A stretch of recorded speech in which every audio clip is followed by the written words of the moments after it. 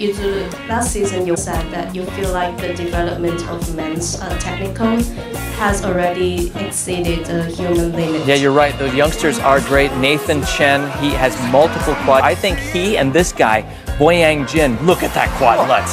I think they have changed the game. Yes. Here's Shoma Uno from Japan, where Yuzuru Hanyu. He added quad loop to his program, and I know that it's to answer to the young guys. Yeah. 全体的にレベルが上がってきたらそれこそ自分自身楽しいしスポコンですよね完全に So these guys are doing really difficult jumps, which means the best skater could take 3 tumbles. And it's very difficult to win because you have to do so much. You want to win, but you always want to win against the best. When they skate their best, that's when it's a true victory. Yeah, that face. So competitive. It was solid, it was strong, exceptional skill. This is wizardry. This is otherworldly skating. Are you planning on trying a quad axel? Well, let's just get my triple axel under. What's the most difficult quad for you right now? Most difficult quad? I'm not crazy about edge jumps, so quad style, quad loop. All that time that I had off the ice was spent in the gym, getting stronger. Hello and welcome back to my channel. Before we jump into the video, make sure that you go down and subscribe to my channel. That way you are always the first to know whenever I upload a video and so that you don't miss one. He's super Wait for it. Wait. It's coming up. Spectacular showpieces to watch.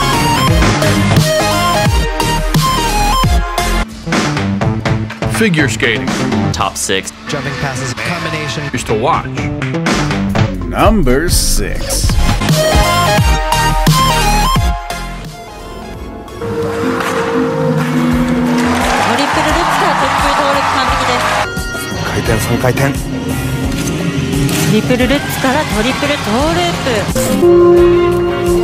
First up, quad flip, triple toe. Whoa, so sharp.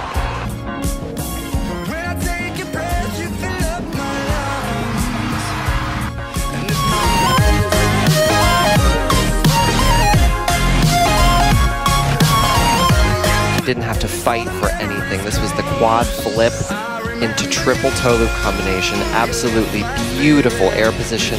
Right here. Oh, no problem at all. Quadlets, triple toe loop. Quadlets, triple toe loop. That's massive. 本当にここまで4回転の種類、やっぱりここまで引き上げてきたのは彼なので間違いなく。やっぱ彼が4回転ルッツを飛んでしっかり飛んで、その4回転ルッツとともにプログラムを全てクリーンにやってくるようになってきたからこそみんなルッツ飛んでもいいんだってルッツって人間飛べるんだって思うようになってきたと思うんですよ。Feeding into his first quad lutz.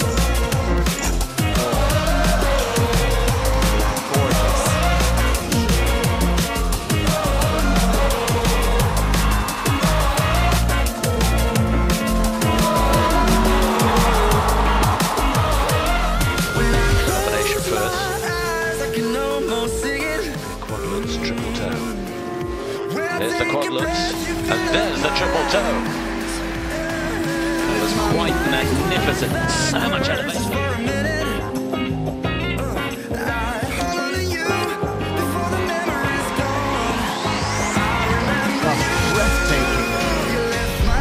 Number 5.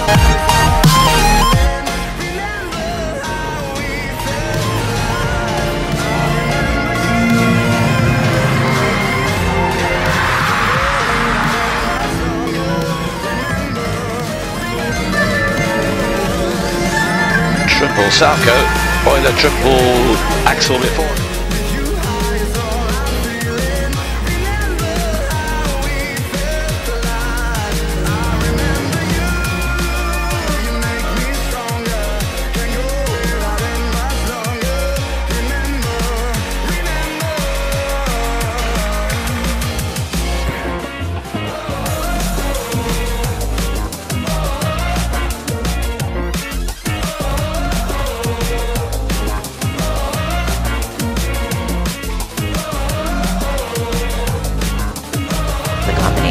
quad toe.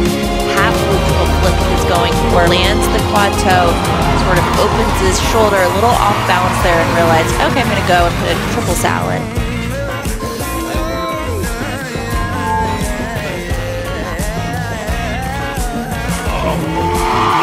Incredible with a triple salto on the end.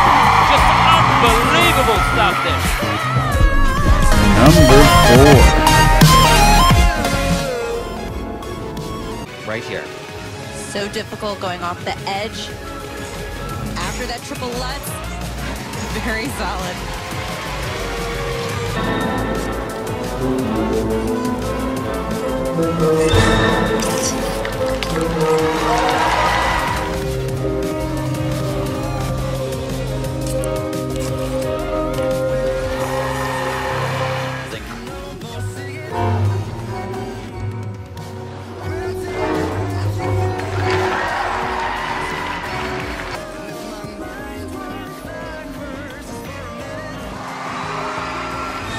Salco and loop.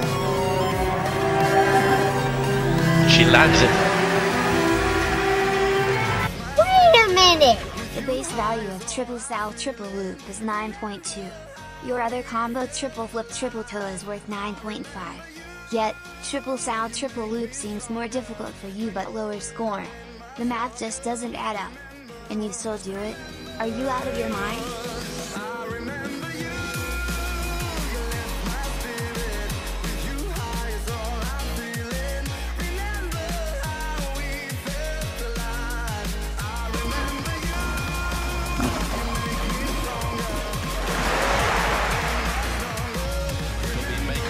Triple lutz, triple loop, and she lands it.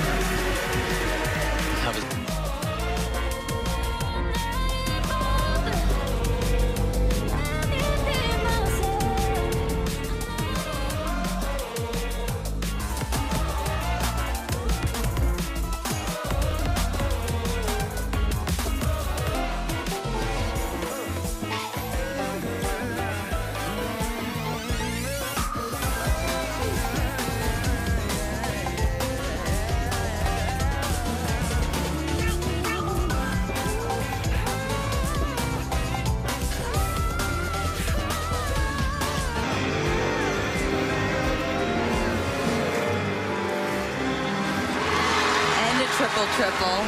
You can see it. Brilliant. You stole my heart of gold. Dear ISU, I know there's 99% chance you won't be reading this letter. And whatever my opinion is won't matter to you or change the sport. But I'm still writing this letter because I've been bothered by these questions for so long. I was hooked to figure skating since the first time I watched Yuna Kim's beautiful long program in the Winter Olympic 2010. Until today I still repeatedly rewatch her programs from time to time. But as I learn more about the sport, the jumps, the scoring system, I realize the judging is extremely biased, subjective and unfair to a certain extent. For instance, the long program from Mao Asada at Sochi Olympic 2014 which moved me to tears every time. I don't understand how could you give her such a low program component score? 69.68 versus the winner of the event 74.41? Such a low score? To a reigning Olympic silver medalist? To a multiple-time world, 4cc and Grand Prix final champion? After she did a triple axel and a triple flip plus triple loop? And after she executed all elements perfectly?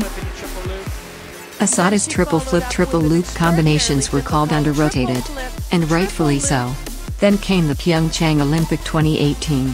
Alina Zagitova executed two perfect short and long programs with her trademarks triple lutz triple loop. None of her triple lutz triple loop combinations were called under-rotated. But when you put Zagitova and Mao's jumps side by side, you realize their takeoff and landing curves were almost the same. I understand it's different competitions, different judges and perhaps there were some judging criteria changes in between these 4 years, and it's not right to compare these two equally talented skaters in different games and different eras of skating. But it really seems to me that there was certain bias going on against Mao Asada. It seems the judges just didn't like her. I have nothing against any skaters. In fact, I enjoy watching all of them skate. I understand they put in numerous amount of effort and time to be the best they can. But as you constantly reward skaters for being consistent, can't you be more consistent yourselves than judging and rewarding skaters? I love skating. In fact, I would bring my kids to skate when they are old enough for sure. But if they ever want to do figure skating as a career, I will be the first one objecting to that. The very last thing I want is when my kids ask me, Why the judges don't like me? Isn't fair play the very first Olympic spirit? And I have no answer to that. Perhaps, if and when I were to take over the judging, I would then let my kids take up figure skating, the sport that I love. 世界トップの技術を持つ羽生選手ならではの研究で、将来的に選手の技術の向上や AI 採点など、スケート界の発展に役立てたいと願っています。Artificial intelligence is going to be extremely helpful. For the first time, computers can see as well as humans. That's pretty incredible. Google, Facebook, Apple, Microsoft are all moving ahead at a great speed in improving this artificial intelligence software. So it's very exciting.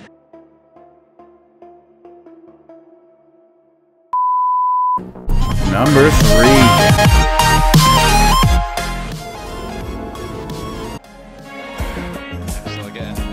And the toll on his body really is about whether these guys can stay fit.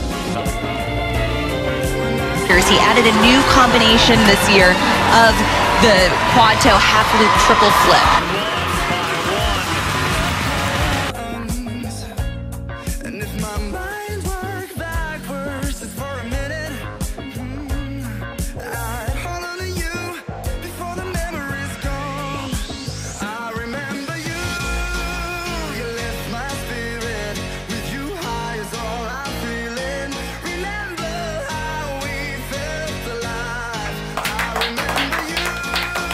Number 2.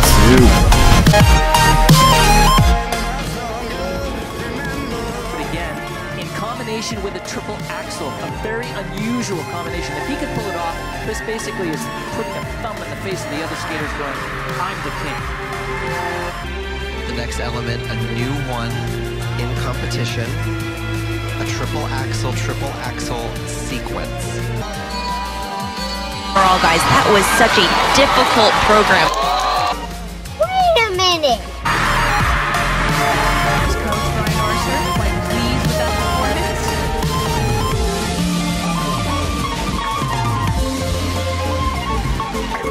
performance. Did you fall down and smack your little head on the pavement?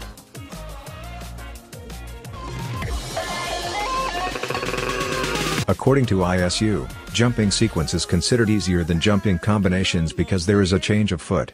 Hence, there is a 20% deduction on the base value of the combination for jumping sequence. Quad toe plus triple axel is marked as a sequence. The base value is therefore 80% of the original value of the jumping combo. So, it all boils down to the sciencey stuff. Confused yet? What ISU means is basically this. Triple axel plus triple axel has the same difficulty level as triple axel plus one Euler plus triple sal combo. What? And quad toe loop triple axel is easier than quad toe triple sal? Seriously? ISU? Name me how many people can do quad toe triple sal? I can't count with my 5 fingers in one hand for sure. And name me how many people can do quad toe triple axel? Only one.